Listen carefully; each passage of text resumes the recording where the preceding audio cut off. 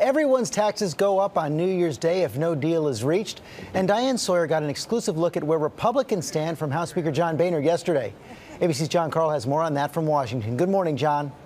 Good morning, George. The Speaker of the House told Diane that he is confident he can strike a deal with the president, but he also took a hard line on the central issue dividing them, tax increases. I've made it clear to the president, and I think I laid out yesterday, that raising taxes on small business people is the wrong prescription given where our economy is. But raising taxes on the wealthy was a central issue of President Obama's campaign. He talked about it in every single campaign speech. The wealthiest Americans got tax cuts, tax cuts, tax cuts, tax cuts. Try a tax cut. Another $5 trillion tax cut that favors the wealthy. The wealthy, that's not change.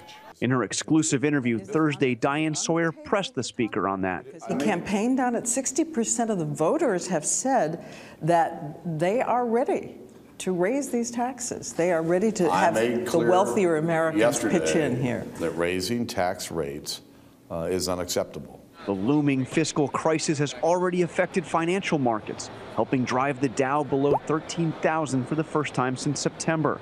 If a deal is not struck, virtually every American taxpayer will see a substantial increase in their taxes starting January 1st. But during the last debt negotiation, Speaker Boehner's hands were tied largely because Tea Party conservatives opposed compromise.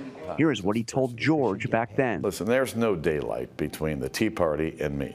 And what does he think of the Tea Party now? We don't have a Tea Party caucus to speak of in the House. Yet even as he called increased tax rates unacceptable, the Speaker told Diane he was open to increasing tax revenue by closing loopholes. I'm the most reasonable, responsible person here in Washington.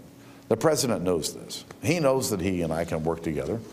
The election's over. Now it's time to get to work. In the interview, the Speaker also said that he would no longer push for a full repeal of Obamacare. Now, he later corrected that a few hours later, saying that full repeal is still his ultimate goal. But clearly, George, the president and the Speaker have some battles ahead.